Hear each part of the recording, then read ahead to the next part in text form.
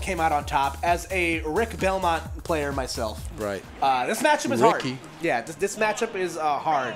You know, rocking the green outfit, aka as Hazmat once put it, the Pickle Richter. So.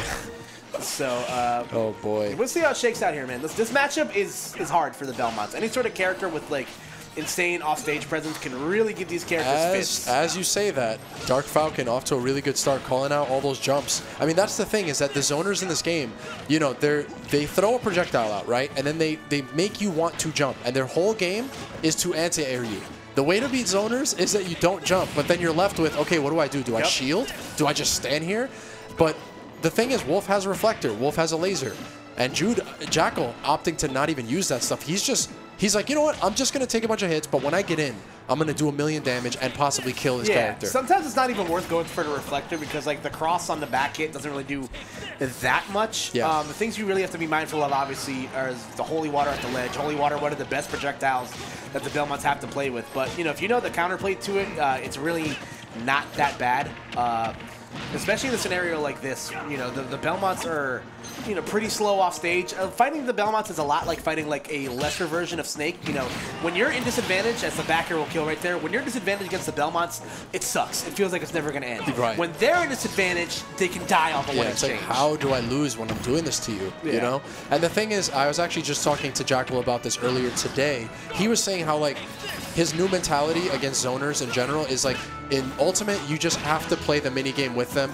But too often do people try to like camp them out and force them to approach. In this game, they have the tools for that. You don't want to necessarily like, the counterplay isn't to camp them out. You just have to play their minigame and play it better than them. And when you finally get an advantage, you have to close out those stocks, ledge trap them to death, don't let them land. And we're seeing Jakal do that. He hasn't really shot the laser. He hasn't really used the reflector. He's just going in there. Yeah, listen, that's what you can do. This is definitely a matchup where if you're, you know, Richter, you definitely may lean more on your normals, you know, using more whip than you are projectile because there is that ever-looming factor of the reflector. But DarkFalcon's doing a good job, you know, finding a good middle ground between both, but still, you know, it is Jakal that is winning the percent game right now. I mean, the thing about Jakal is, I mean, he is, he is just doing such a great job of, like, he gets in, and it's like, all right, man, you're taking a 140. You know what I mean? Great recovery there, avoiding the axe and the holy water. Yeah, again. That holy Brita that you get that holy water from. I need a mod of Richter just throwing a pitcher like at you. Richter's definitely the spokesperson for the holy Brita. He's like, yo, just hook this up to your New York tap, bro. An underrated, okay, the dash attack will kill right there. I was going to say, an underrated aspect of the Belmonts is that they are very, very heavy. They're like right outside of that range of like the big heavyweight characters. So they definitely have some durability to them. But you know, the counter to that is that their recovery isn't that great, so you don't really get to see that showcased very often. So I mean, what you're seeing here is that people often fight a zoner like Richter or like Samus, and they respect everything. And Jude is like, no, the way that you have to do this is you have to disrespect them. And Wolf has better buttons. I'm going to show you that. And he's chasing him. Like, he's chasing him and winning. Like, he does not care. Most people would just opt for stage control. And it's like, no, dude, against these zoners, you got to smother them. You got to get in there. And that was a perfect example of that right there. Yeah, as you see these slant stages being banned from Jakal here. And again, banning Lilat and banning Yoshi's. Yeah, you see Jakal, some excellence. 1, look at that. 2, 3 smacks.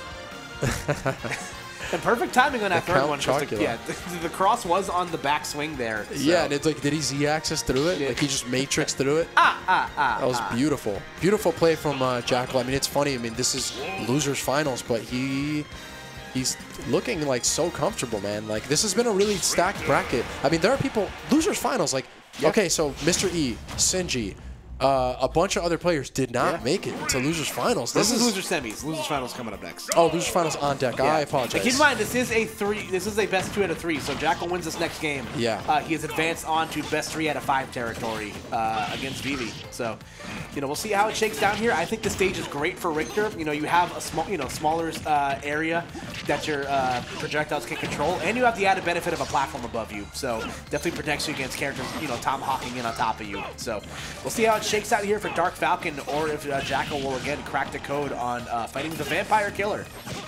Yeah, he's like, bro, I am not a vampire.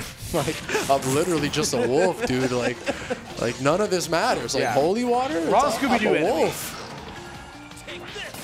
Well, there are werewolves in Castlevania, so. Man, and you know what's been interesting is that we really haven't seen Jakal lose a single stock to the holy water at the ledge. Like, usually you'll see like that ledge trap is very effective and it'll lead to an F smash, and that's how a lot of Richters and Simons take stocks, but it hasn't really been working out. He's been mixing up his recovery, he's been mixing up his timing, and he's been avoiding that setup altogether. Yeah, outside of that one exchange where he got nicked by it and died to the up tilt, he's really done all right. And yeah. Unfortunate there for DarkFalcon, up Esports Creek without a paddle. You know, unfortunately, when the Belmonts, you know, are forced to use a resource, their range isn't necessarily. When they're down that low, it's really hard to get back to the stage. So yeah, great tomahawk grab there earlier that led to all this damage that we're seeing right now. I mean, I think DarkFalcon just thought, all right, he's gonna land with another fair, and every now and then Jakal will just like land with no aerial and just grab it. I love watching the RPS of that, just conditioning it and then doing the other option.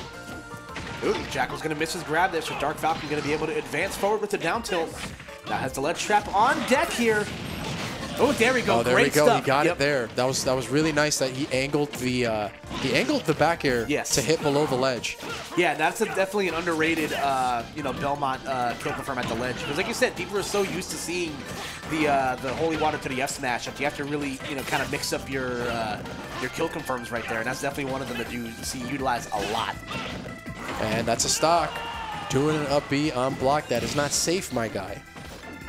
He sent them all the way in that star KO like to Tom Nook. He's like, bro, get out of here.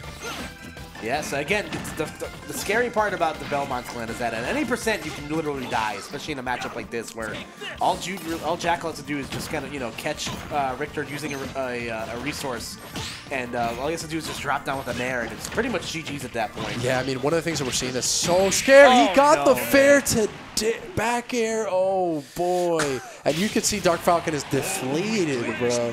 He felt that bear in his chest. He was like, bro, why'd you do that, man? Yeah. He memed on me.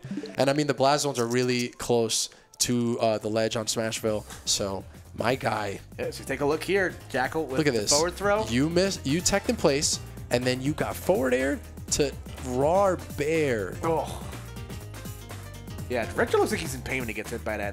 Dude, that was rough, man. He's not a light character. For him to die, he just died I at think 105 he's like after number 8, like in regards to like total weight. Yeah, like, he's a stocky boy. He's a bulky boy. He's ripped. Yeah. Shout out.